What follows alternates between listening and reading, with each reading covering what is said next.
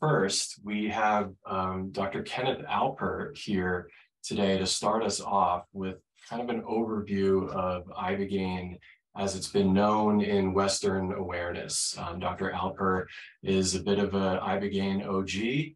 I've had the honor to know him for several years now, and I'm going to read his bio and then turn things over to him. So Kenneth Alper, MD, is Associate Professor of Psychiatry and Neurology at New York University School of Medicine. He is author of over 70 peer-reviewed publications, books, and book chapters, and his research has been supported by the National Institute on Drug Abuse. His research on Iboga alkaloids has spanned the disciplines of neuropharmacology, toxicology, and medical ethnography. He edited the only English language scientific text on Ibogaine with Stanley Glick, the leading preclinical researcher on Iboga alkaloids. Dr. Alper collaborated extensively with Howard Lotsof, the discoverer of Ibogaine's effect on drug dependence in humans. His clinical research has also included the relationship of trauma and abuse to dissociative symptomatology. His published collaborations with the New York City Office of Chief Medical Examiner and the NYU Department of Cardiology have valuably informed efforts to identify potential hazards associated with Ibogaine use. I'm delighted to introduce to Naropa's cohort of trainees this year to Dr. Ken Alper. So I don't think I have to tell much about this audience that Ibogaine is derived from the Iboga plant in terms of where it occurs naturally. It is also made by a semi-synthetic process from voacangine, which is probably a more sustainable and pure way of isolating the main product. It's an alkaloid. It's a chemical class that subsumes naturally occurring medically useful compounds. I think an important thing to think about is alkaloids is that humans do not manufacture amino acids. Amino acids such as tryptophan form the basis for the skeleton for our neurotransmitters, such as serotonin in the case of tryptophan. And the indoles are also derived from tryptophan. So basically, there is this kind of symmetry between plant life and animal life in terms of the alkaloids being derived from the same building blocks and chemical backbones as our neurotransmitters, which is why there are many psychoactive alkaloids. The alkaloids also occur, also include many drugs that are abusable, such as morphine and cocaine. Ibogaine has been used in medical and non-medical settings to treat substance use disorders. This story goes back further than a lot of people realize. Ciba, pharmaceutical company, which is now part of Novartis, many M&E and mergers and acquisitions later, patented Ibogaine as an approach to reducing opioid analgesic tolerance in 1957. And this is really interesting. Think about whether somebody had a therapy that would alleviate tolerance to opioid analgesics, and it were a brand new molecule and patentable.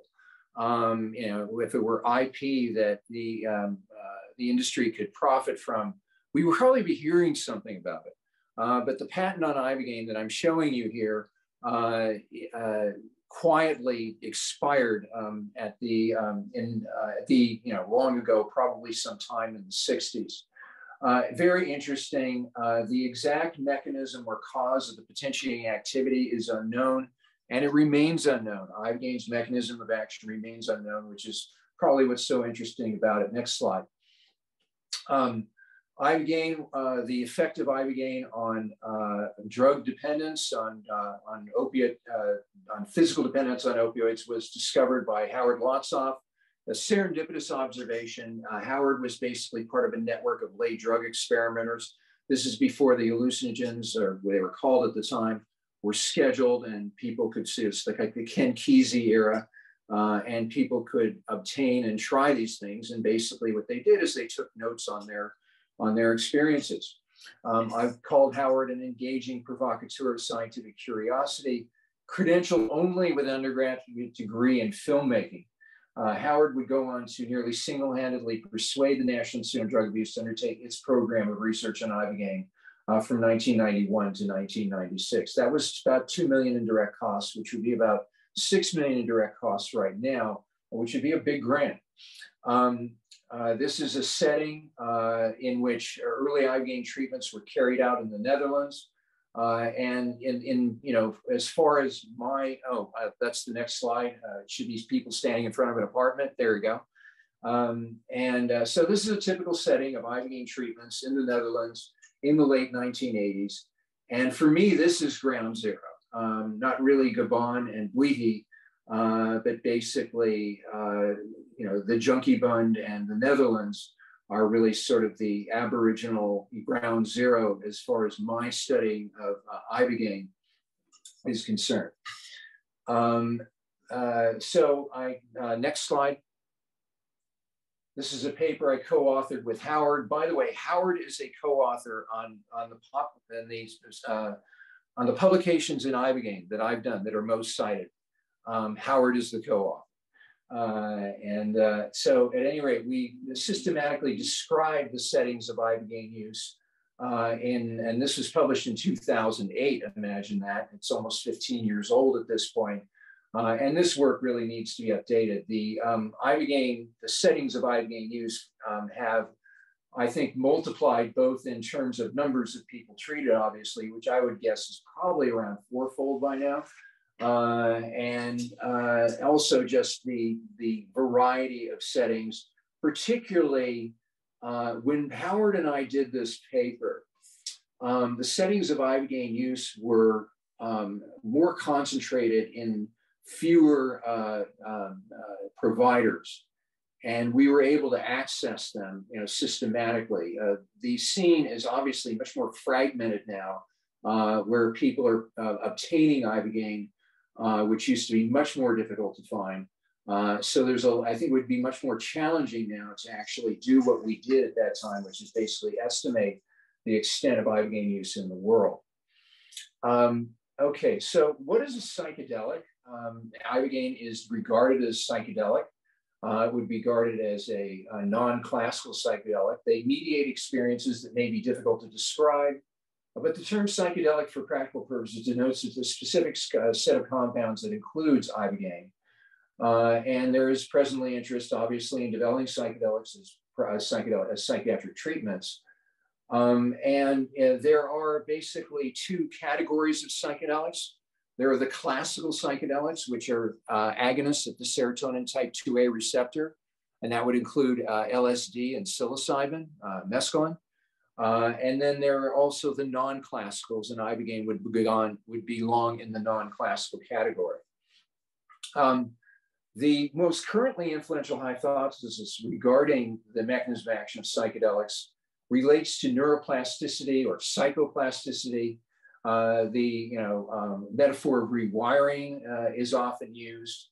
And basically, I think that what is essential to think about in terms of psychedelics is linkages between representations, where representations are thoughts or memories or perceptions, and motivational states. Motivational states are basically preparatory sets for either approach or avoidance. And there are rigid linkages between these thoughts and these representations and motivational sets. And I believe that a good way to conceptualize what psychedelics do is they operate on these rigid linkages and make them more fluid. Learning is the modification of future thought or behavior based on prior experience, and learning involves neuroplasticity.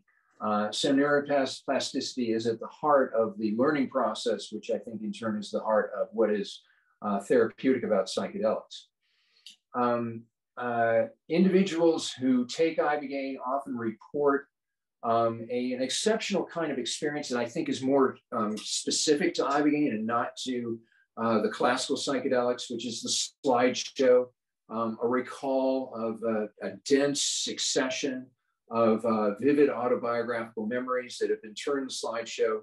Also, with Ibogaine, another distinction from classical hallucinogens is the representations that have previously been associated with links to addiction are reevaluated. And basically people describe looking at the events that have been brought into consciousness during the Ibogaine experience, and evaluating this when they're less linked to problematic emotions that may have previously interfered with their processing. So I think equanimity is really at the heart of the therapeutic aspect of the Ibogaine experience, particularly following the most vivid visionary experience. Next slide. This, I think, is a really informative characterization, in ethnography, medical ethnography, which I think is really the basis of that's my methodologic origin in this whole thing. It's, what the patient says in their own words is really kind of the gold standard. And this is my favorite quote of the entire, oral literature on Ibogaine. It's as if all the information in your brain file cabinet is shaken out of its drawers into one big pile, looked at objectively and put back in, untwisted from emotional trauma. This was, I think, a choice quote that Howard included in his chapter in the Ibogaine conference volume. Next slide. So this is, there was a brief reference to the MAP study, and this is follow-up in the MAP study in terms of the outcomes. And so basically it's called a spaghetti plot. Each individual line is the trajectory of one individual. And you have the y-axis, the vertical axis is the drug use score of the addiction severity index. And the drug use score is improved when it is lower. And what you see is a great decrease in the first month, first 3 months, that is variably sustained across time. Anyway, this is, definitely, visually impressive in terms of portraying an effect, depicting an effect. And so, this is from the paper on the MAP study we published in 2017. Okay, medical risks. This is really important. There have been deaths associated with Ibogaine, and the most important domain of medical risk is probably cardiac. And one important thing to keep in mind is that risk factors, which are to a great extent controllable, include pre-existing cardiac disease, which you prevent with appropriate screening, problems with electrolyte status, which you prevent with appropriate hydration and nutritional support of the patient before the treatment. And also, and I get some pushback from this from the providers, the use of ethnopharmacological forms such as crude alkaloid extracts of unknown composition are associated with greater cardiac risk. They also may be associated with significant clinical benefits that you may not get from the pure alkaloid. That's an ongoing discussion. But basically, what we're probably dealing with is an ensemble effect, which is basically with naturally occurring alkaloids, there's usually a main alkaloid such as Ibogaine, and then there are other auxiliary alkaloids that are very structurally similar that potentiate the effect of the main one. You're probably potentiating therapeutic effects and side effects, both with the ensemble effect that you would see in an alkaloid extract as opposed to pure Ibogaine hydrochloride. And so we talked about the mitigation of these risks. It's very important, and this is something I think the field has become a lot more aware of than in the earlier days. The next slide. Also, another ongoing conversation with the Ibogaine community is that Ibogaine can be thought of as a step in the ethnopharmacological paradigm, the observation in a native setting of use of some kind of compound, some kind of treatment, and then the isolated, the active ingredient is isolated and then systematically modified to try and optimize response as well as diminish side effects. The most prominent example of this so far has been 18-methoxycoronardine, the G word. Lest we forget, our patients, there's a big dichotomy between what we as physicians in clinical medicine, conventional clinical medicine, are comfortable with regarding references to God, which we never talk about, but our patients talk about it all the time. Patients typically view their recovery in spiritual terms. The term God is infrequent in clinical discourse, but patients use it all the time. So the resolution of linkages between representations and pathological motivational states is not just a desired clinical outcome of psychedelic or other treatments, but it's also a smart cardinal spiritual goal. And this is where I think there may be an intersection between the use of these drugs as sacraments and the use of these drugs therapeutically. That may not totally be an accident. It may not be entirely unexpected that naturally occurring alkaloids used in sacramental indigenous context may provide leads for the development of pharmacotherapy for trauma-related disorders and addiction. That may not be a coincidence. And I think that's the last slide, yeah. So moving ahead now to Elizabeth Bast, a traditional facilitator. I will read her bio and hand it over to her. Elizabeth Bast serves as a writer, certified yoga teacher, performance artist, Bwiti initiate, and traditionally trained ceremonial facilitator, speaker educator, and holistic coach specializing in sacred plant medicine support, spirit-led addiction recovery, and visionary life design. She is a lifelong devotee of plant medicine, ceremony, and prayer, having been raised within a long family line of plant healers and an intertribal community with traditional ceremony. Bast is a recipient of a Woman of the Psychedelic Renaissance grant from the psychedelic feminist organization Cosmic Sister and a member of Cosmic Sister's expert advisory circle. She's the author of Heart Medicine, a true love story, an intimate memoir about a healing experience with the African sacred medicine Iboga. Since 2007, she has lived and co-created with artist Chor Boogie. Together, they have produced numerous collaborations of visual and performance art at galleries, museums, and special events. After their healing experience with Iboga, Bast and Chor were inspired to give back. In December 2014, the couple traveled to Gabon, Africa, where they began their Iboga provider training and experienced a traditional Bwiti initiation, rite of passage, and wedding. They are educators and activists for Iboga, sacred medicine sustainability, the Bwiti tradition, drug policy reform, and holistic addiction treatment. They serve as Iboga providers with the Soul Centro team in Costa Rica. Elizabeth, it's an honor to have you. Take it away. Oh, thank you. Thank you, Kevin, so much for this opportunity. Can everyone hear me okay? Thumbs up? Yay, okay. Thank you, Kevin. I want to say thank you to the spirit of Iboga, who I know as a spirit, who I know as a being and a master teacher, a generous, wild, opulent maestro. I want to say thank you to the Bwiti, who have studied this medicine over eons upon eons and are so intimate. They have so much to share and to teach us, especially in the younger and very important discipline of psychotherapy in the West.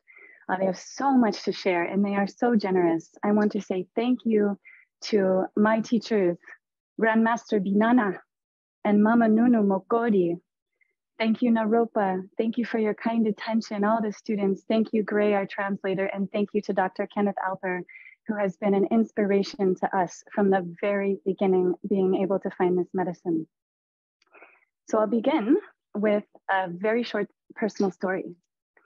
A decade ago, the love of my life experienced a very serious life-threatening opioid and polysubstance relapse, like many in the world at this time. And on the eve over some time, we sought out and studied, researched the Iboga medicine and made a decision to go that was very much soul guided. and guided by Kenneth Alper's research. And on the eve of his first ceremony, his first Iboga ceremony, I could barely recognize the man that I had fallen in love with. He was so possessed with a foreign entity and an insatiable presence that was taking up more and more space within him. I now recognize this as one of the many spirits of addiction, which I understand in the Bwiti framework as a presence that was really taking his very strong body and strong mind for a joyride. And it wanted to ride him so fast and so hard. It wanted to ride him right into the grave. And I could hear his ancestors whispering to me the whole time, guiding, be careful, the critical points. And it was a very deep process to understand how to navigate, how to support him without losing myself, which is another conversation. So we went in to that first Iboga ceremony when I could barely recognize him. The next day, 12 hours later, I could see his soul again, shining through. The man I could recognize, the man I loved. And he said 4 words that are forever etched into my soul. He said, I love my life. He said, I never want to disrespect myself again. Isn't that the root of all healing? Iboga and Ibogaine have a ferocious reputation, and for good reason. I can safely say that this medicine, especially in the form of Iboga in ceremonial doses, which we understand and hear many times over is stronger than Ibogaine, is the strongest and fastest detox on planet Earth, not only for the body, but also for mind and soul. And few people know, that's what they know. Few people know that Iboga is the ultimate plant medicine of peace and bliss and wellness, truth, knowledge, and visionary creative fulfillment. And it's because most people stop working with the medicine after that initial heavy shakedown detox. Few people know what is waiting for them down the path. Few people know that detox is just what Iboga does with its pinky finger so that it can take people to its deeper divine purposes, which is soul connection, soul healing, trauma healing, holistic wellness, our deepest soul-aligned fulfillment, clarity of direction, and visionary creativity. This has to do with our highest service to humanity. And all of you know how important it is to feel that you are giving your highest service to humanity and planet in celebration of the divine. So I want to share with you that Iboga works in phases and layers. It's not a one-trick pony. It's an epic PhD program. And how can we, so the topic here is supporting people through healing addiction with this medicine. So that is what I will focus on here, even though it does so much more. So how can we best support healing addiction with this medicine? Now, please bear in mind that this is a humble introduction to this master medicine. In the perspective of our Bwiti team, this medicine really requires a decade of study simply to become a beginner. So we come to you as beginners, offering what we know after a decade of deep study. And there's so much more, Binana and Mokori have been studying this medicine for many decades. They have so much more to teach. So it's important to know that healing addiction with Iboga or Ibogaine is one piece to the puzzle. It's not all of it, and it's not a magic pill, which I know many of you know. So what are the other pieces to this puzzle? Tending our holistic wellness, looking at things like functional medicine.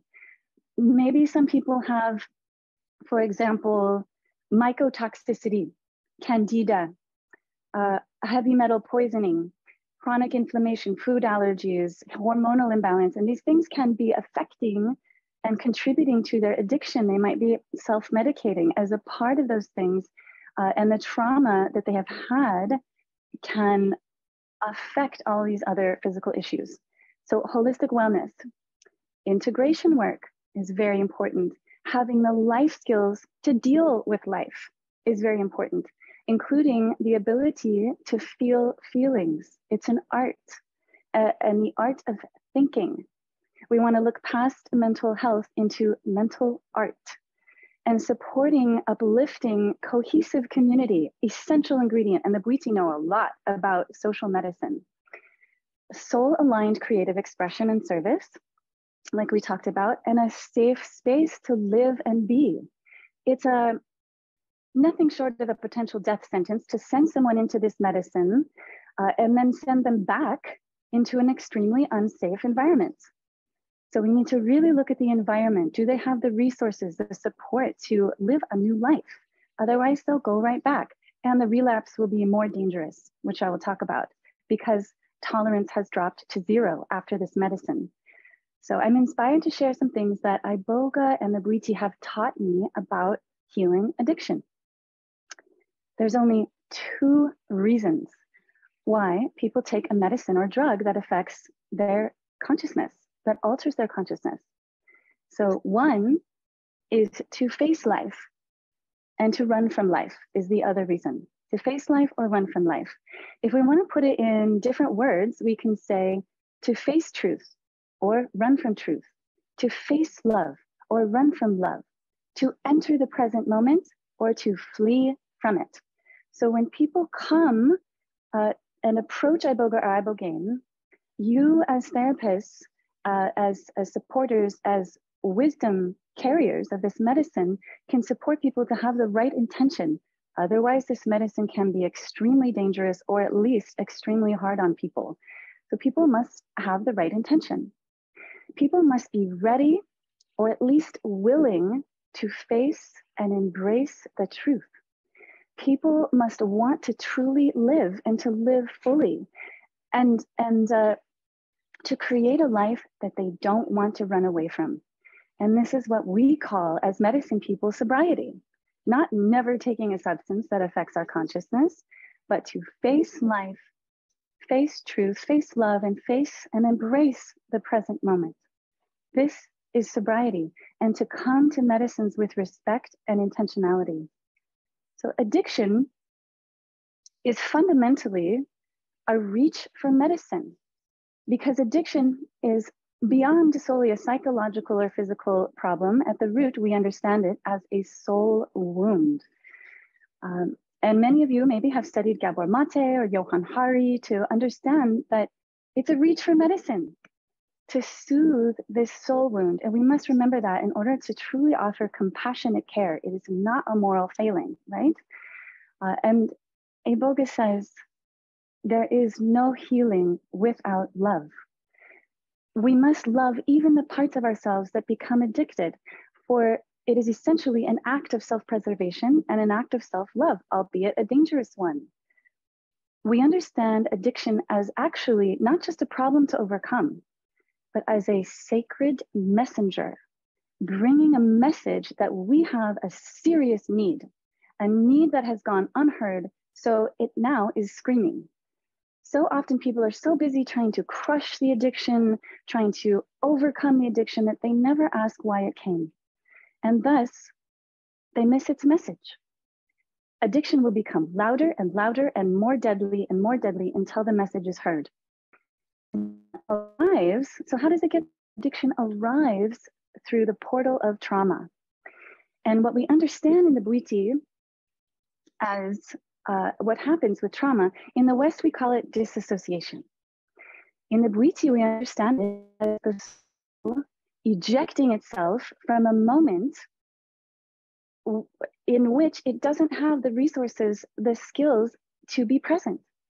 It's an intelligence, like, let's get out of here. You all know about how powerful disassociation is and how common it is in trauma. And unfortunately, even though it helps us to survive the moment, when we vacate our vessel, this is like our house that we inhabit. When we vacate our vessel to any degree, Just like an abandoned house, it becomes vacancy for spiritual parasites that we might call the spirit of depression, the spirit of anxiety, spirits of addiction, spirit of OCD, and so on. These different issues are not a label that we put on people or a diagnosis that we give them in the Bwiti, but we see that it's a spirit that visits, and it can go. So Iboga, and nothing wrong with any other system. This is just a different perspective, and it's very important to talk about symptoms. It's very important to talk about how we suffer. So Iboga, held in the Misoko Bwiti, in particular, because there's different lineages of the Bwiti, there are specific modalities that help us to help people to reconnect to their souls. Sometimes souls, because of the disassociation, can become so distant, they're barely tethered. And it looks like people can be wearing a mask of their own face. They're not all the way in the present moment. So this reconnection with the soul and healing that relationship is vital, because the soul is our golden compass that has all the answers to everything we need for happiness and everything we need for safety. So that relationship is very important. We understand addiction as actually an initiation. It's a very important initiation. And we tell people that this is your initiation. This is your soul screaming for itself. You've hit a brick wall. And addiction can present an opportunity for breakthrough.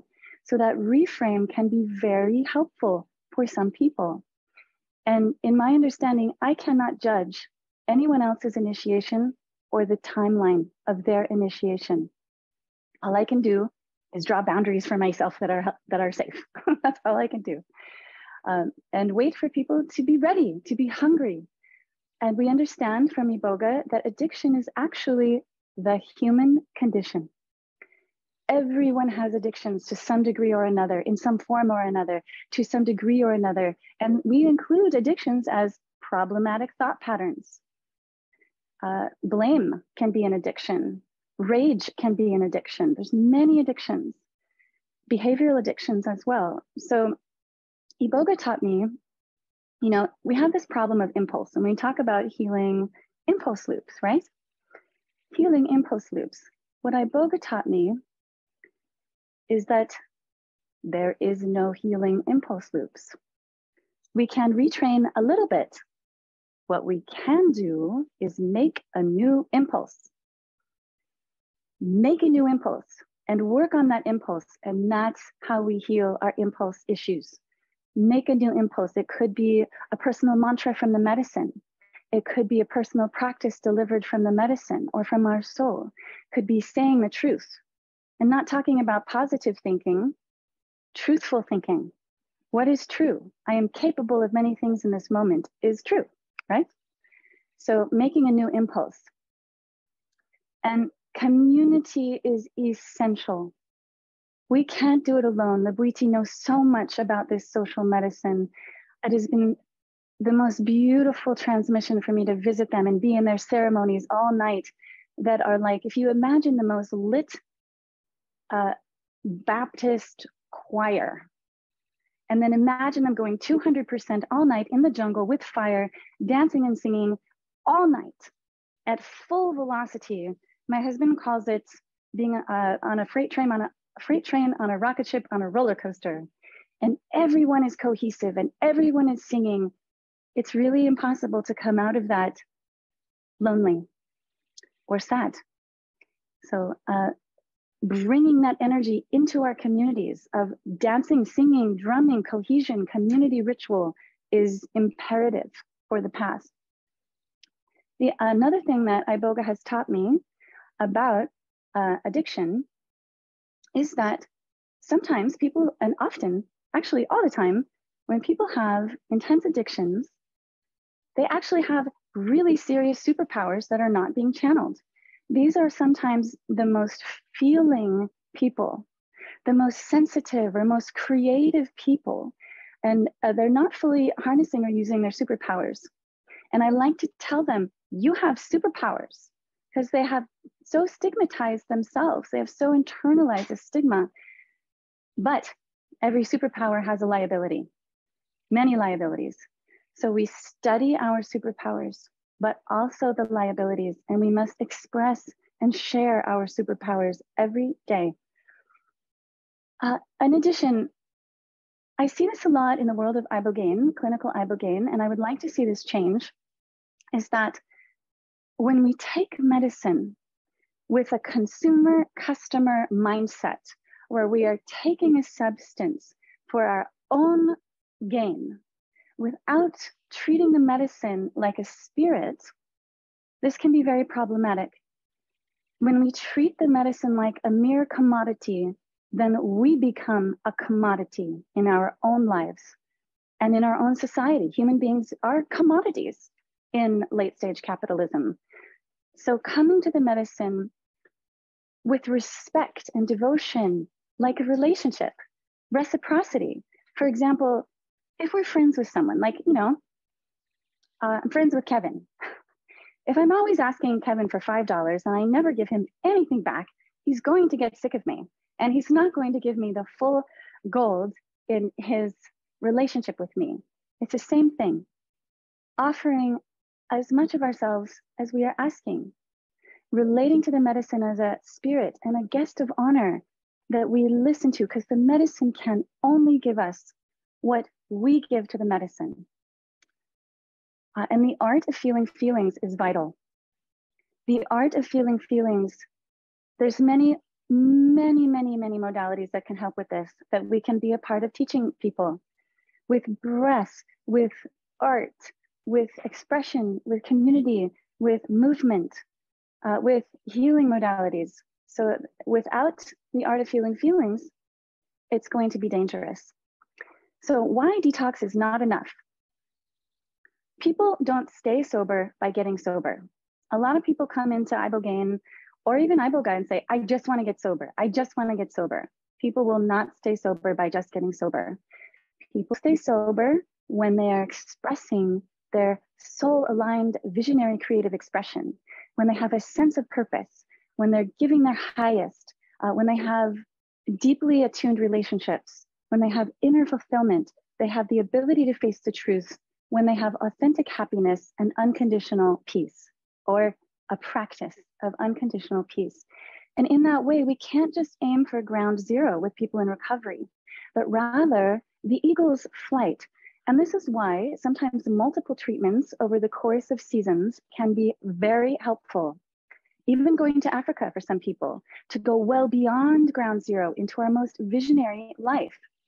So we are seeing, I want to share, we are seeing safer, more effective, more fruitful, and longer lasting results with what we call pre-tox, which is customized preliminary detox coaching that we do for people. Because we at Soul Centro do not work with acute detox, and there's a reason.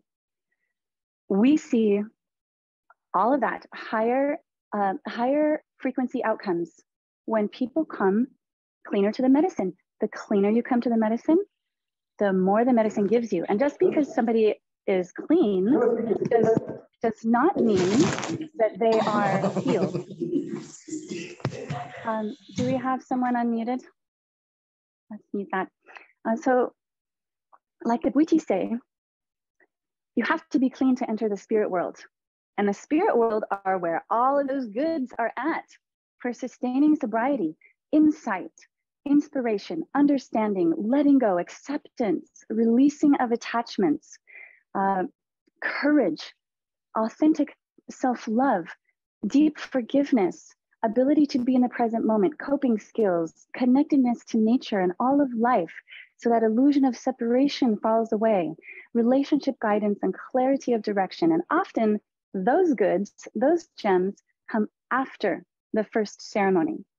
And that's why we always do 2 treatments in our 8-day retreats, and sometimes 3 if someone's coming with really deep, heavy addiction. So we prefer to work with people who are clear enough to appreciate a traditional ceremony, and for all those other reasons. So it's important to know that treatment with Iboga or Ibogaine can actually put people at a high risk for relapse, overdose, and death. Why is that? Unless it's properly held. So when you take, the addiction is there for a reason. So when you take the Band-Aid and you rip it away, and someone doesn't have all of the coping skills to deal with life, and they don't have a safe environment, and they don't have a supportive community, and they don't know how to feel their feelings, they're at a very high risk of overdose. And because if they relapse, they can die because their tolerance has dropped to 0.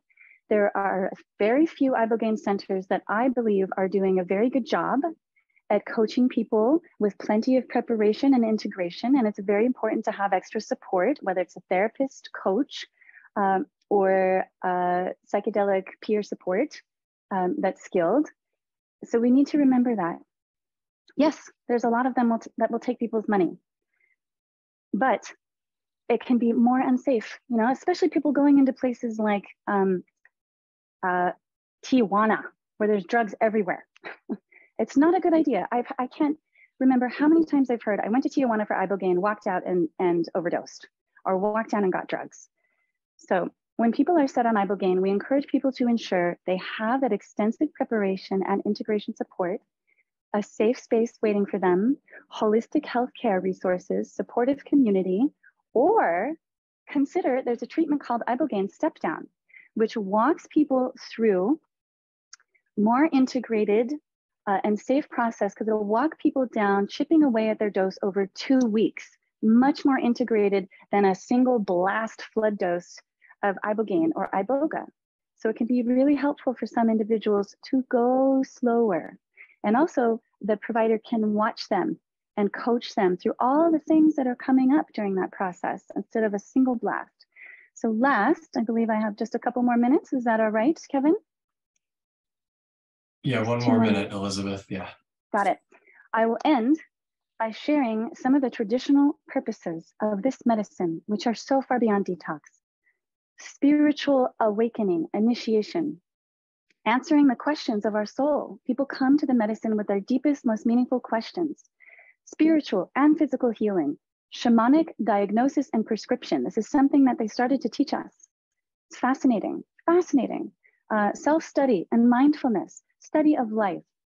And of course, soul healing and soul connection. This is a hunter's medicine that helps us hunt our destiny. They take it in microdoses out in the jungle to have physical endurance, mental endurance, and spiritual endurance, that focus also to hunt our destiny.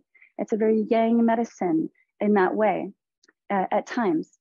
It's very much a spiritual warrior medicine, helping us with confrontation and courage, helps us with purpose, service, visionary creativity, solutions for problems and challenges. I'd love to see climate change scientists and policymakers and change makers get this medicine. Protection and seeing beyond the eyes, divination and prophecy, community celebration, communication with nature and nature spirits directly, fertility, virility, and aphrodisiac purposes long-term, finding a mate, navigating and tending human relationships, communion with ancestors, healing ancestral lines, deep self-love, remote viewing, astral travel, and spiritual discovery that never ends. Thank you so much. Thank you, thank you. Thank you so much, Elizabeth. It was fantastic. I'm so grateful to have you here, along with your lineage of training on the call as well. I think the work that Elizabeth and Shore and her team do is a great example of the Indigenous reciprocity kind of theme that we've discussed a lot throughout this training. So I'm really honored for your attention on this topic. So before we shift into Q&A, I have prepared a presentation from myself. So thank you, Sarah, for reading my bio earlier. Essentially, my presentation is a bit of a long form bio and background to myself and a variety of different things that I've been involved with and why over time they've had very interesting focuses on Iboga and Ibogaine. I do just want to give a brief content warning. I'm going to be somewhat vague about that, but there is imagery around loss, nothing graphic, but I do want to share that with you, and I will not feel offended if anyone needs to look away or even mute at a certain point, but I just want to give that heads up.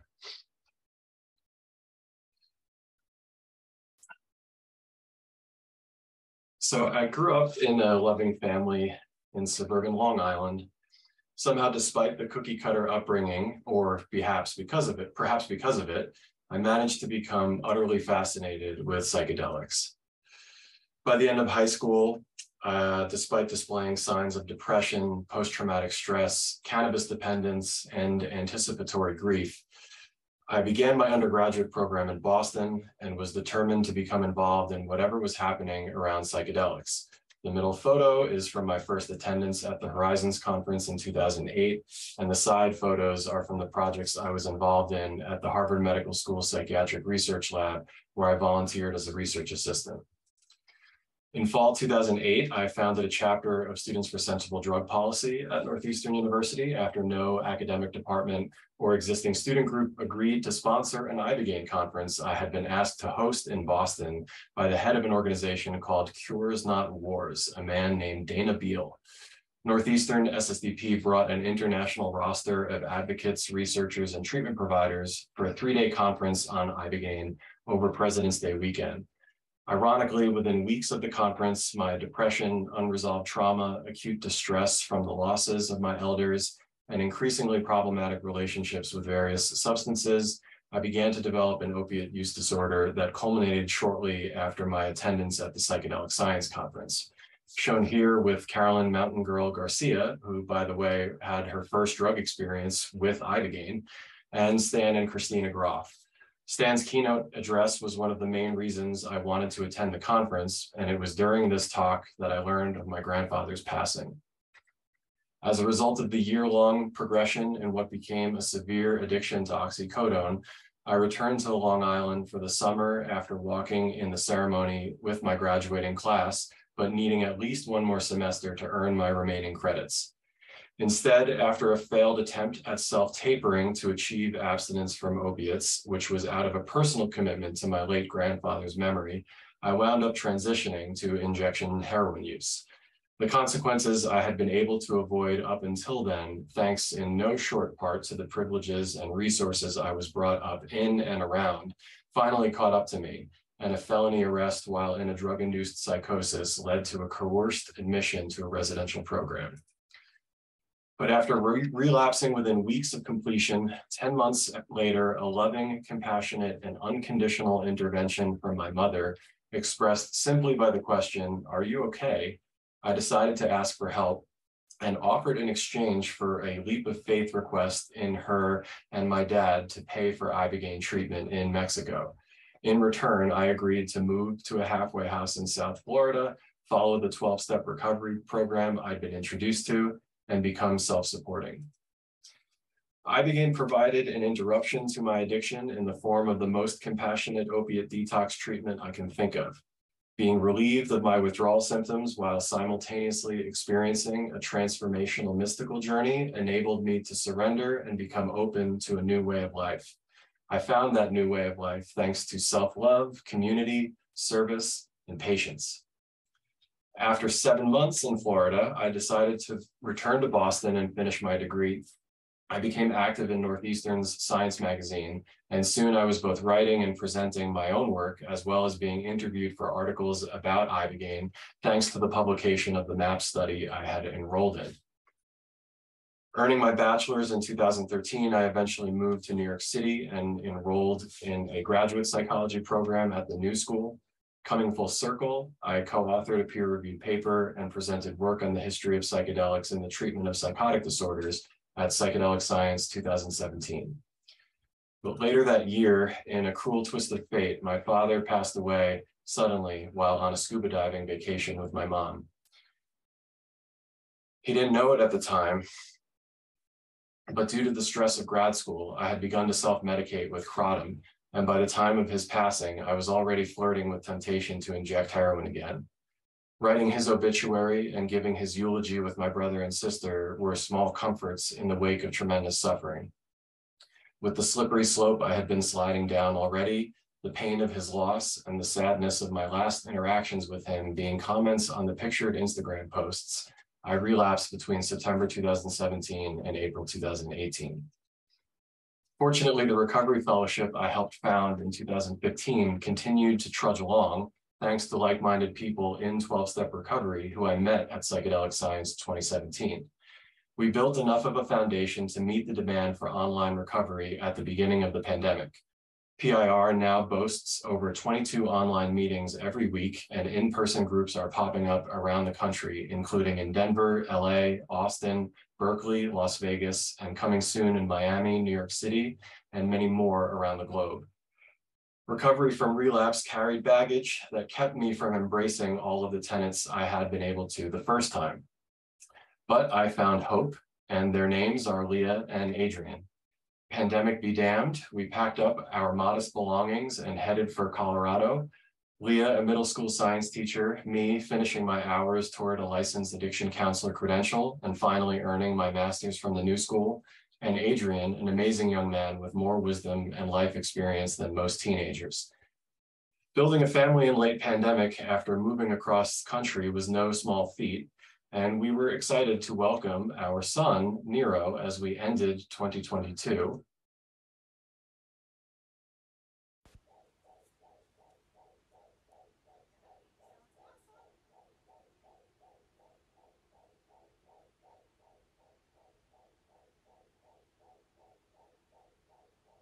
Pictured is Leah and I ringing in the new year at the hospital.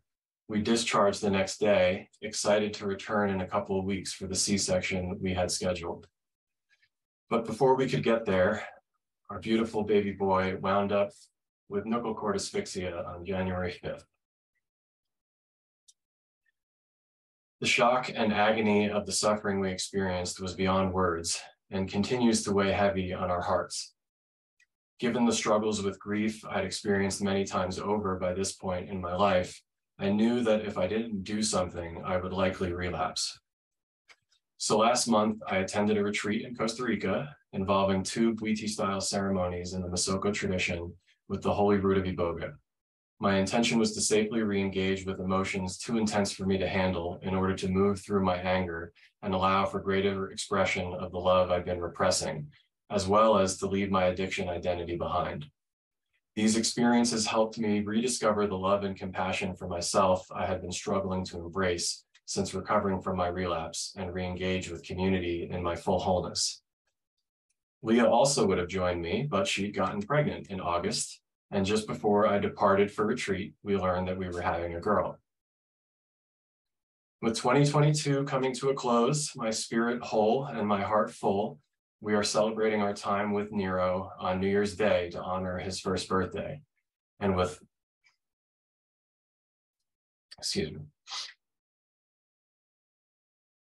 and with humble optimism,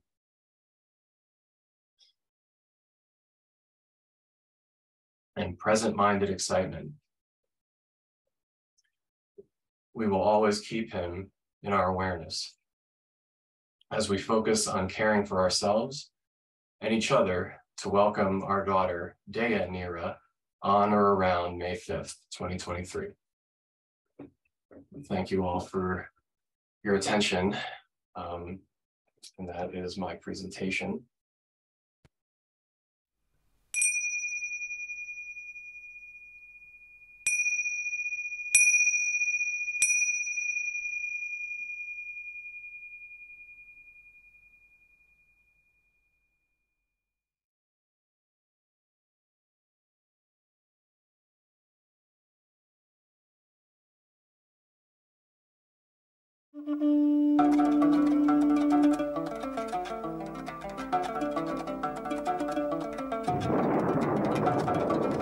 Yo,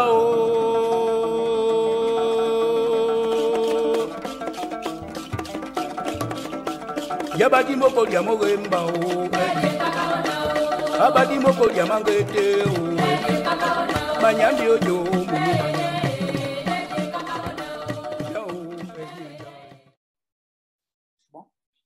Bon, l'Iboga, c'est une plante qui n'existe que ici au Gabon. Si peut-être ils ont exploité l'Iboga pour aller planter ailleurs, mais c'est le premier pays, c'est le Gabon.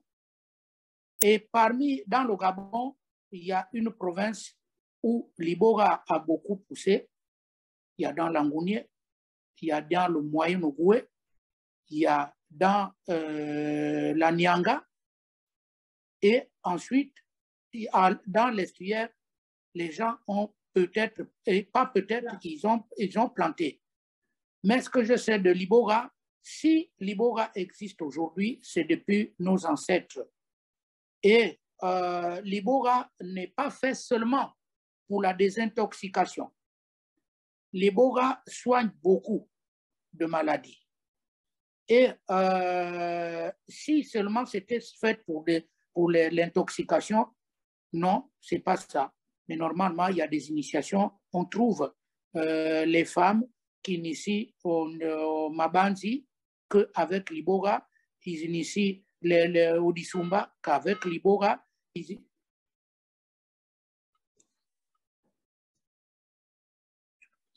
ils initient au Misoko que l'Iboga et les Mabundi aussi. C'est la même Ondea, toutes les Ondea que l'Iboga. De toutes les façons, si l'Iboga était fait seulement pour la désintoxication, non, ça ne devrait pas exister. Et je veux dire ceci que l'Iboga, c'est une plante sacrée. Ça s'appelle chez nous ici le bois sacré. Voilà, le bois sacré.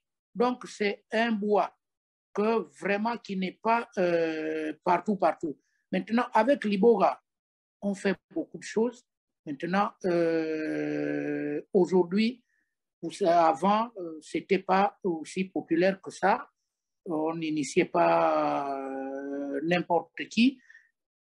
Il y avait des langues ciblées pour l'Iboga, les Michogo, les Masango, les Pouvi. Ensuite, les femmes, les Mabundi ont pris les femmes de Mabanzi, ainsi de suite.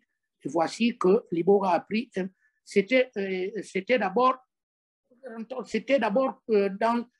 c'était fait dans des familles.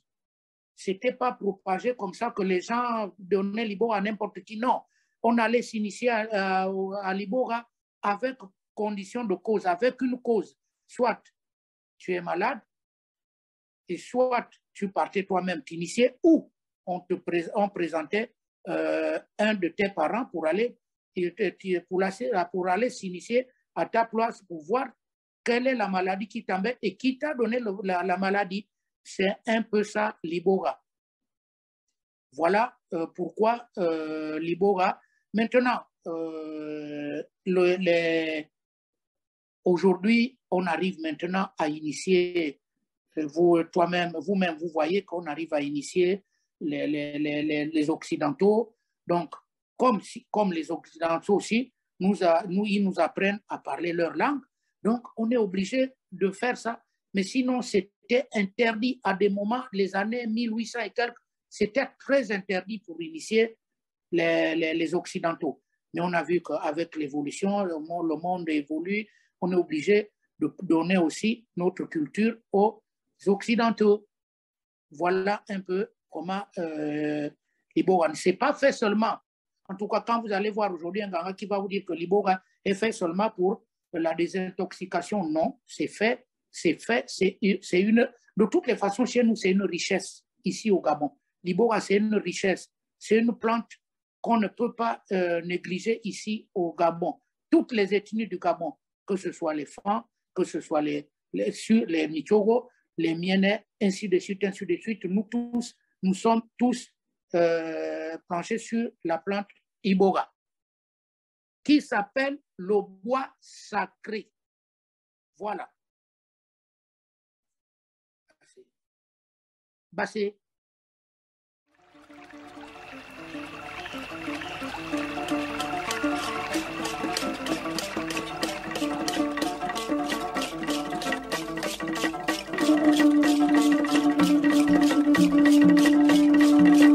Yo.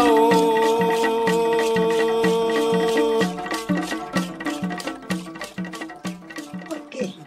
Bonjour d'abord, Bassé, à vous là-bas.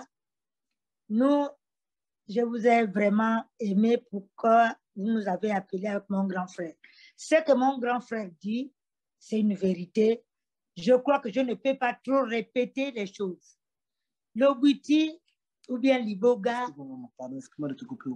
Oui, mais ce que je parle aujourd'hui, l'histoire du Bwiti, c'est quelque chose de sacré.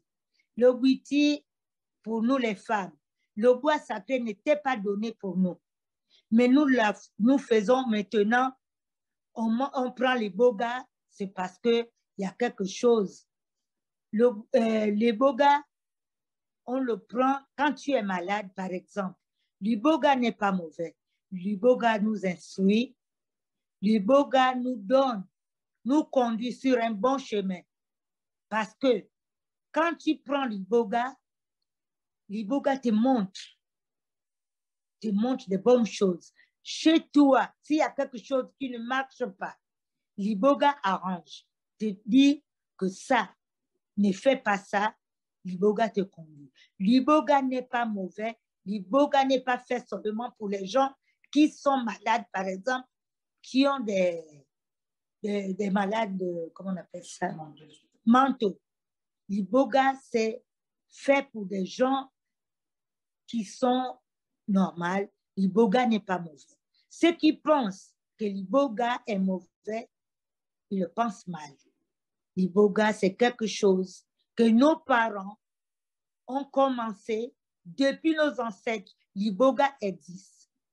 Et nous aussi, nous continuons toujours à faire ce Iboga-là. L'Iboga partout dans le Gabon. L'Iboga est partout dans nos provinces. Mais, par exemple, à l'Estière, les gens, les femmes, aujourd'hui, sont en train de planter l'Iboga parce qu'ils ont vu que l'Iboga est bon. Mais par exemple, à l'Angounier, la Nyanga, le moyen, bon, à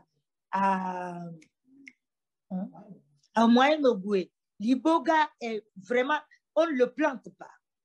C'est quelque chose, une richesse qu'on nous a donnée comme ça, laissée par Dieu. Et en tout cas, nous le considérons, c'est un bois sacré. Ça, c'est quelque chose, c'est un don que Dieu nous a donné.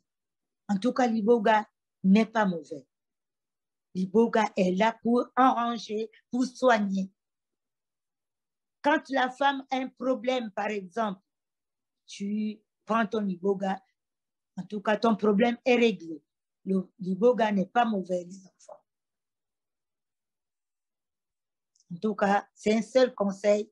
Il ne faut pas avoir peur quand vous prenez l'Iboga, même quand les gens viennent s'initier, sauf si les gens le prennent en mal. Mais ça, quand tu dois un maître, tu suis un maître qui est bien, l'Iboga n'a pas de problème. Tu sors tranquille jusqu'à ton initiation sans problème. En tout cas, chez nous, l'Iboga n'est pas mal. Merci encore.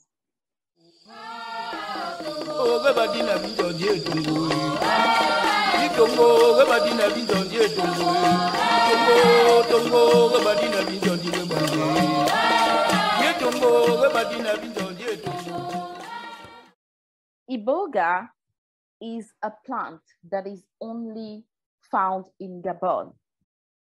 Originally, Iboga would only grow in places in the provinces, like in Guinea, the Middle Ogwe, and Nyanga. With the discovery of Iboga by the other tribes, Iboga was then planted in provinces like Estuaire. So Iboga is something that has been existed for centuries. Iboga has been existing since the time of our ancestors. You have to know something. Iboga here in our land, we call Iboga the sacred plant. The sacred plant. It is a gift that was given by God. It's a plant that you won't find anywhere else, but just Gabon. Iboga is used for many things: initiation, healing. It helps people who are lost. Iboga, if I can resume, is used in many things. Before, let's say in the years 1800, Iboga was not, well, our ancestors never allowed Iboga consumption by people coming from outside, foreigners, strangers, they would call. It was forbidden. And also, initiating people coming from elsewhere, from other places, was not allowed either. That doesn't mean that Iboga is only for Gabonese people. We know Iboga is for everyone, whether you white, black, yellow, red, everyone. But if Iboga was not allowed to other tribes, other ethnical groups, people coming from outside, it's simply because of wars, colonization, and slavery. So our ancestors closed themselves. Let's say they shut themselves down from the world when it comes to Iboga. It is because of those reasons. But we know very well that Iboga is for everybody. And also because we know that times have changed. Times have changed. And because times have changed, we are more open to the world, because the world is also opening itself to us. There is an exchange of culture. For instance, you are teaching us English. This is something we're getting from you. And in return, we are happy to also share with you our culture. It's in our duty to be the ambassador of our culture and Iboga, and to share it with you.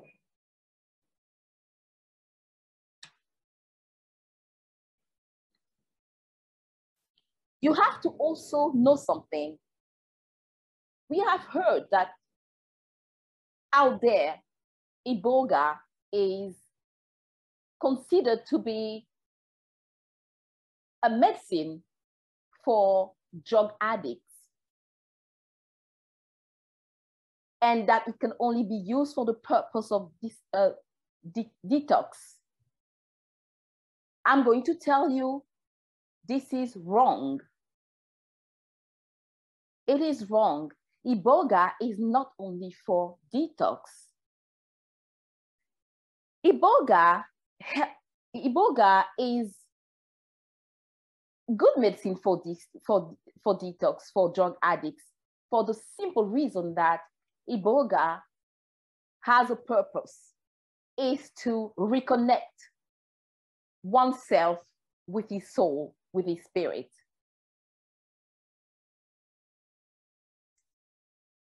And Iboga is also a very important element when oneself soul is lost.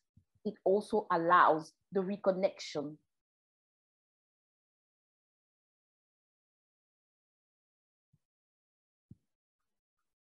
Don't be afraid.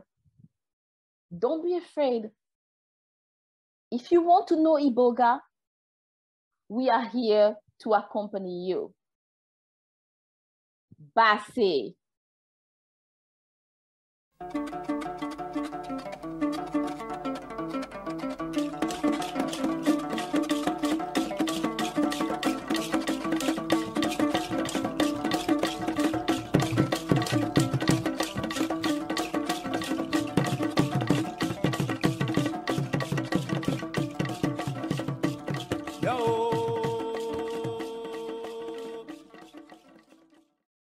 I'll offer this to you or whoever you think would best answer this, Kevin, but I noticed that you went to an Ibogaine clinic, and I'm curious about, you know, I've heard some people who practice with Iboga say that it's hard to synthesize.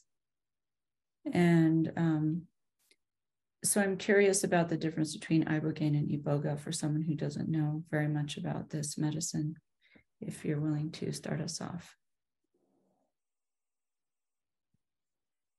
Yeah, Ken, I'll throw that one over to you to start. Okay.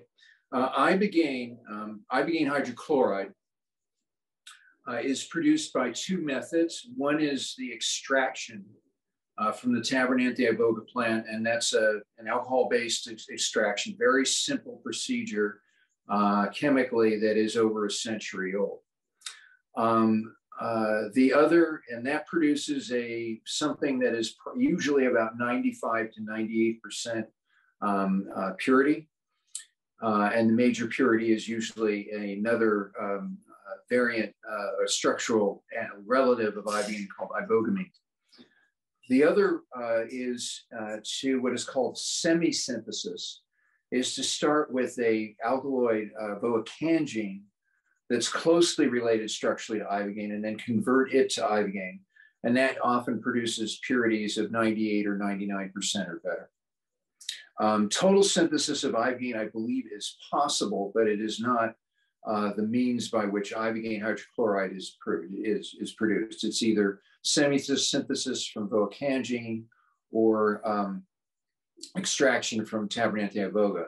And then alkaloid extract is basically an extract of a lesser purity in terms of ibogaine hydrochloride by intention that basically contains other alkaloids, including Iboga alkaloids that are closely related to ibogaine, structural analogs, which may produce the ensemble effect that I referenced in my talk.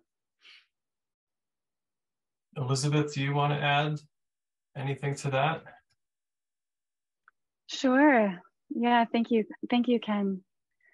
I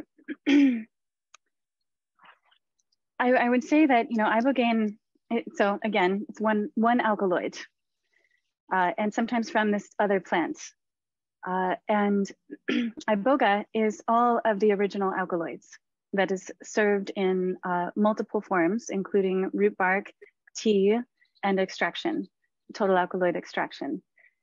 And all of those alkaloids contribute to the spirit, contribute to what is offered, and at the same time, ibogaine, especially from this more sustainable, maybe I'm saying this wrong, Voacanja africana, has a place, especially in preliminary detox when done properly. So it's a different experience. I've heard from people who have done both who say that is a deeper experience, the total alkaloid, and both very important and useful. That's all, thanks. And Gray, I'm wondering if you would like to channel an answer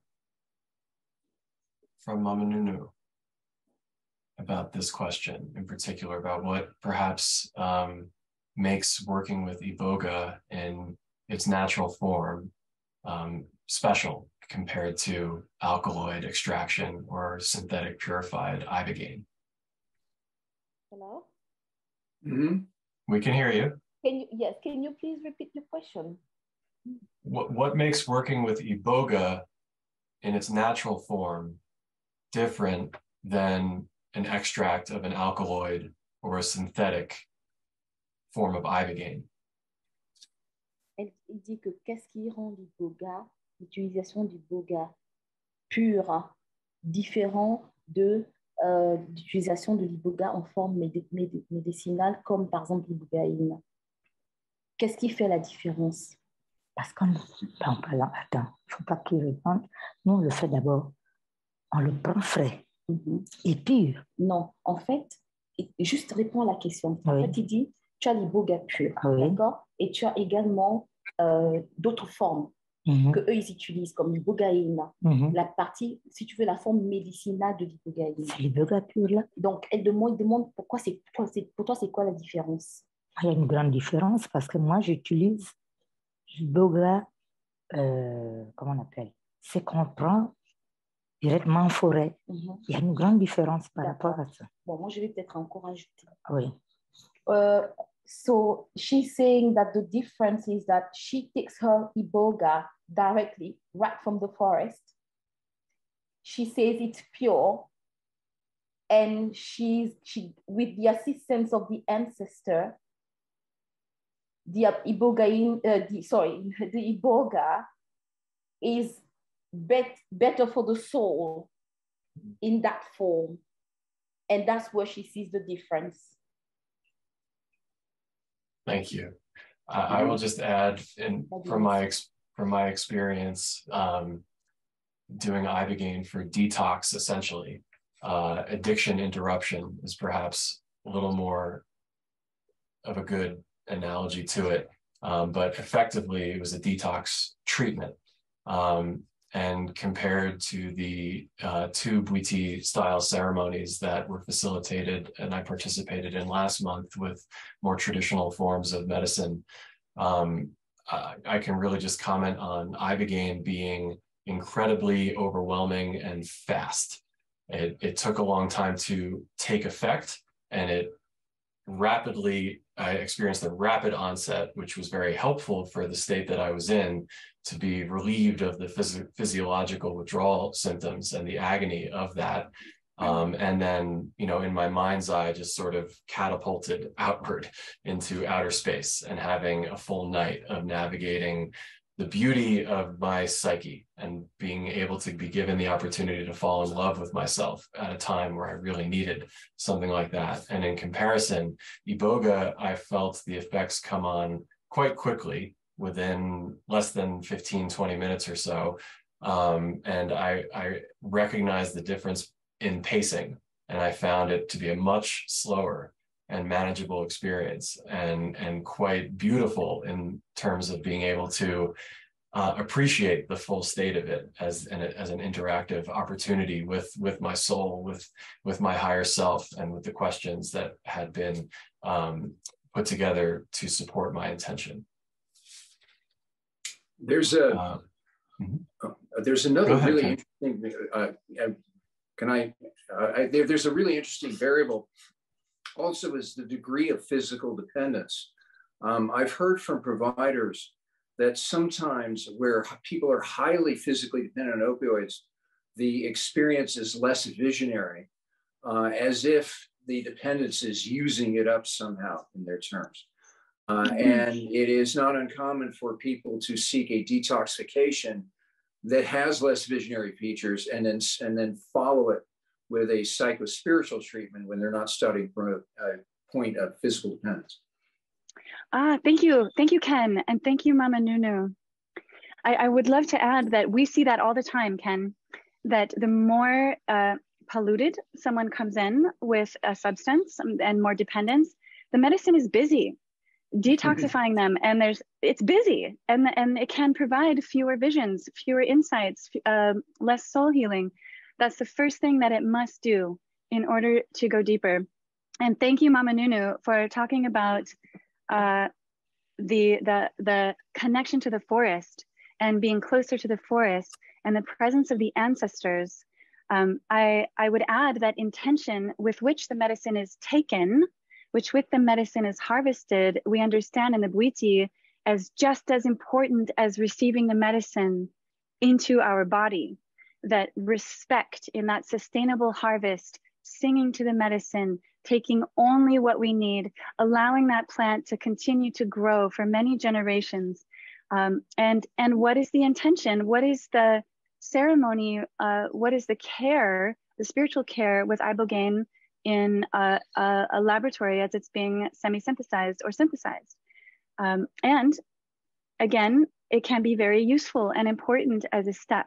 But for me, putting medicine in my body, I need it to be cared for from the moment it leaves the earth, and the medicine responds to that. Okay, Yeah. okay, I'll mute myself. So Mama Nono wants to say something. Vraiment, merci Elisabeth. She's saying thank you to Elizabeth. Je suis très fière She de says vous avoir comme une élève. She's very proud of you. She's very proud to have you as her student. Je sais que vraiment vous êtes sorti de mon école et vraiment j'en ai fière. Je suis très fière. She says that she can feel deep in herself that you really come from her school, and she is very proud. Je t'attends que tu puisses revenir et je te donne encore plus de force. She says that she is waiting for you. You have to get back here because she has to give you something more, something bigger. Merci. Merci, très bien. Je t'aime. Je t'aime aussi, mon bébé. Oh, hello, Mama Nunu. Yeah, Numu sleeping. Gadi. Hello, everybody. Basi. Basi. More family on the call. Thank you. I believe Chief Binana is on the call. I don't see his video, but I think he's on. Je remercie tout le monde qui sont là.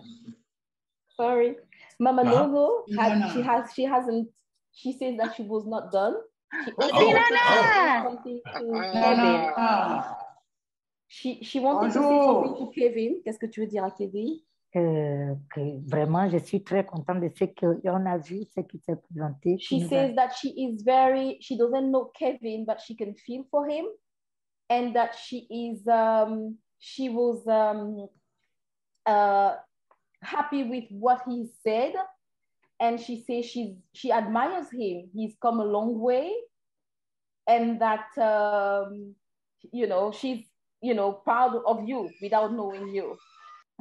Mm-hmm. Merci. Thank you.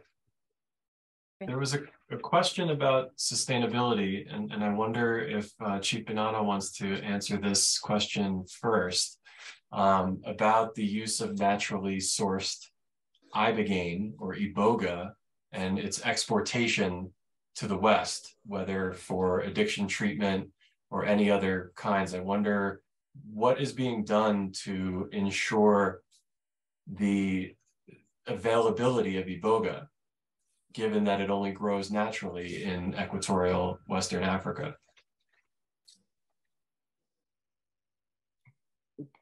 Est-ce que tu m'as entendu, Papa Binana? Oui, je suis là. Il t'a entendu. Reprends bien la question. Ok. Donc, la question est de savoir, il veut savoir ce que Papa Binana ressent et ce qu'il pense par rapport en fait à l'accessibilité de l'Iboga. Sachant que l'Iboga pousse uniquement au Gabon naturellement et que lorsqu'il est importé, il est modifié en fait. Quel est son ressenti par rapport à ça? Quel est son avis? Qu'est-ce qu'il pense de ça? Bon, oui. Auparavant, l'Iboga n'était pas importé, n'est-ce pas? Oui. Maintenant, c'est ces dernières années-là qu'on voit que l'Iboga les gens en ont besoin dans les pays, là, les Occidentaux en ont besoin. Mais moi, je dis, nous, ici, au Gabon, nous le consommons brut. Il n'y a pas de mélange. On n'utilise aucune machine pour transformer l'Iboga en gélule ou autre chose. Le reste, en tout cas, nous, on le consomme. Mais il y a beaucoup de façons de consommer l'Iboga. Bon, nous, par exemple, en initiant quelqu'un, on a trois manières. On prend soit le frais, et soit on prend le frais, ou on prend le pilet, ou on fait cuire aussi les racines de l'Iboga pour que la personne puisse aller loin. C'est ça, c'est comme ça que nous on l'utilise ici. Ok. Et Papa Binana, attendez. Vous prenez ça frais ou écrasé ou en poudre? Qu'est-ce que je comprends pas. Quand tu dis frais, c'est que la racine, vous la croquez fraîchement? Oui, mais tu as assisté. On gratte. Quand c'est frais, on gratte. Et la personne le consomme comme ça en broyant, c'est ça. Donc, c'est soit frais, donc gratté purement, ou alors en poudre. Oui. Ok, d'accord. En poudre aussi, on le sèche au soleil et on pile. On pile, on sèche au soleil et on pile. Bon, par contre, moi, je vais te dire ceci, Gré. Le frais va faire plus d'effet sur le corps humain. Voilà. Parce que le frais, vite, le frais, quand tu le consommes, vite fait, tu navigues, comme on le dit. Si tu navigues plus vite. Par contre, ce qui est séché, pilé là, il y a un peu de retard. Ça dépend des organismes. Oui. Et papa, est-ce que tu penses que eux, quand même, en traitant un peu, c'est-à-dire en transformant, en essayant de multiplier en laboratoire, est-ce qu'ils peuvent quand même en tirer l'essence principale de l'Iboga? Ah ben, vraiment, c'est quelque chose qui a été fait là où ça pousse. Bon, mais à mon avis, moi, je ne crois pas. Oui. Ok. Donc, je vais déjà d'abord répondre à la question. Donc, qu'est-ce que tu penses? Parce que, comme il disait encore, je ne pense pas que la question, il manque un petit élément. Bon, tu nous as un peu dit qu'en fait, voilà, avant, on n'importait pas et que maintenant qu'ils en ont besoin. Et que, sachant que la version fraîche est la meilleure, toi, qu'est-ce que tu penses? Est-ce que tu aurais des idées à comment peut-être véhiculer l'Iboga dans son entité, comment on le prend ici pour obtenir le résultat que l'on veut? Je pense que c'est plus dans ce sens-là que tu devrais aller. Ah, ok. Bon, ici, nous ici, hein, voilà, ils ont ça les mêmes effets, tu comprends? Mais nous ici, quand on initie ici, on prend plus le frais, hein, pour que la personne essaie de vite voir. Bon, là-bas, ils le transforment de leur manière. Bon, je pense que comme ils réussissent même à désintoxiquer les gens, j'espère qu'ils font de leur manière et que ça réussit. Ça réussit, c'est la même chose qu'ils prennent, c'est le même. Donc, en gros, tu es en train de dire que tant que la formule qu'ils utilisent fonctionne pour eux, ils peuvent continuer comme ça? Oui. Ils peuvent continuer comme ça. Oui, ça va. Parce que, Gré, c'est pas facile qu'ils puissent. Gré, c'est pas facile qu'ils puissent prendre le frais et aller avec. Ça arrive frais, non. Déjà, quand on le prend frais, nous, on le prend frais sur le même jour, on le gratte et on donne le même jour. Mais par contre, si eux, ils prennent frais pour le transporter chez eux, ça n'a plus le même effet. Yes. Voilà. Non, c'est bon. Quand ils amènent donc, les gens, ils n'avaient pas continué avec leur façon de faire. Oui. D'accord. OK. Oui. Toi, tu traduis comme tu comprends. Pour arranger. D'accord. So, Binana says that he's coming back to the past where Iboga was not allowed outside of Gabon. The exportation of Iboga was forbidden. And that now that it is allowed and the Western need it as much as we need it, it is okay to carry on using the medicine in the form you're using it because it seems as if it works for you. He says that here, for instance, we take it in three different forms. You can consume it fresh. So the plant is taken, it's grated freshly, and then consumed. Or you can have it as a powder, and this is that's the form that is mostly exported. So the plant is dried out completely, and then grated. It makes a powder, and then you have the third version, which is a tea. So this is we're talking about the roots of Iboga. being boiled in water and then consumed as a tea, as tea. He says that when it's taken in the fresh form, it has a more effect. Like the effect is more efficient. It's more efficient, and also it allows the astral traveling faster. So you go faster, and it's the best form.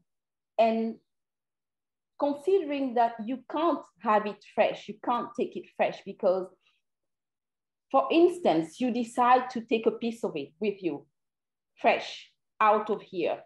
By the time you reach the USA, for example, the plant would have lost a lot of its elements, a lot of its virtues, so it won't work. So for the time being, you can only use it in the form you have access to. Is he answering your question? Yes, yes, definitely.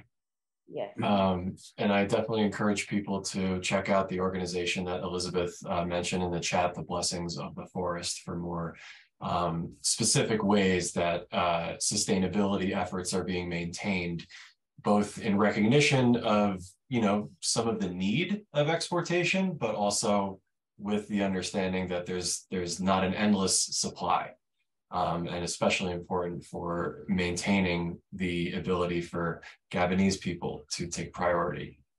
Yes. Okay. I just wanted to add too that we also are helping to support plantations there through our elders. Okay, so I think maybe I'm going to ask him again because he developed another aspect, but let's bring back up the sustainability aspect. So I'll ask him the question. Papa Binana, en fait, la question était plus portée sur, si tu veux, la soutenabilité de l'exportation de la plante. La pérennité, en fait. OK? Donc, en termes de provision, qu'est-ce qu'il faut faire pour que, par exemple, la provision, ceux qui partent d'ici pour aller chez eux, ne s'arrêtent jamais? Est-ce que nous, on a assez d'Iboga pour continuer à fournir, par exemple, le centre d'Elisabeth? Parce qu'il est en train de dire que pour la pérennité, il va s'orienter vers Elisabeth, vers le centre d'Elisabeth et Nyangou, pour savoir comment s'y prendre. Et donc, Elisabeth était en train de dire qu'ils soutiennent déjà un peu l'agriculture ici. Donc, c'est plus dans ce sens-là. En fait, qu'est-ce qui est en train d'être fait concrètement au Gabon pour pouvoir assurer la pérennité dans l'exportation de l'Iboga? Pour qu'eux, ils ont toujours de la disponibilité, pour qu'il n'y ait pas de rupture. Dans la forêt gabonaise, par exemple, à Mayumba et tout, le bois ne manque pas à Ukraine. OK. Gré? Oui. Gré? Oui. Ne manque pas. Bon, voici. Nous sommes en train de travailler pour une association. D'accord. Pour avoir plus de plantations de l'Iboga. D'accord. Nous sommes là-dessus. Voilà. OK. Mais tu sais, au Gabon, quand tu parles, par exemple, de Libreville,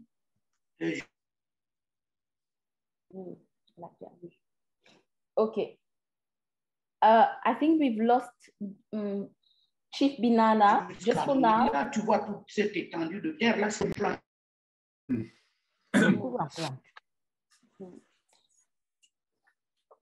Papa Binana? Attends, oui. On t'avait perdu. Donc, Gré. Oui. Tu nous entends? Oui, là, je vous entends. OK. Donc, tu as entendu ce que papa a dit? Oui, j'ai entendu.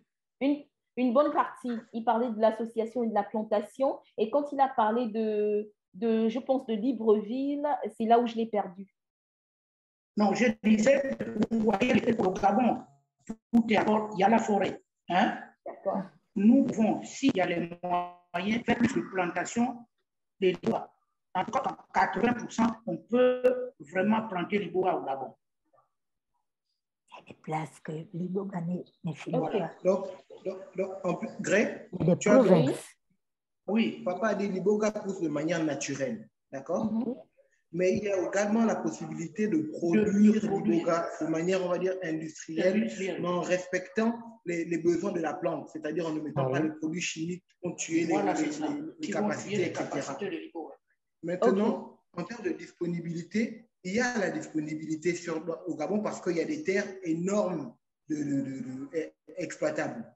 D'accord? Maintenant, pour se lancer dans cette exploitation-là, il faut avoir, les financements pour les débouchés pour être sûr que le produit va être vendu. Ok, d'accord, j'ai compris. Ok, so Chief Pinana was saying that for the sustainability, they're working with an association of people that is for planting. Basically, they're working on a Iboga plantation project. So they say that the needs will always be fulfilled. Iboga can never, there can never be a lack of Iboga because first of all, Iboga grows naturally. And second of all, Iboga can be planted. It can be planted. It can be at an industrial level. Okay. On one condition that certain practices are not used. Like, for example, elements used in agriculture, like pesticides and all these products. But he says, whatever the need, whether it's the needs that is existing now, a pre-existing needs, a future need, whether it grows, there will always be a way to supply.